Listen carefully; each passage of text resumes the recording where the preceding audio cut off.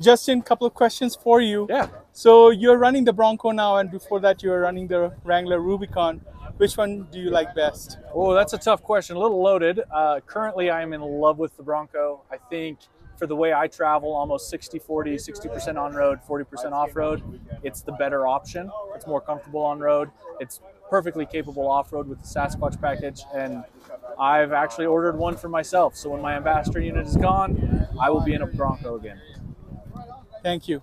And what trips are you planning in the next months or so? Yeah, we're actually going to do a very big trip. We're going to start northwestern end of the U.S. and travel down to San Diego.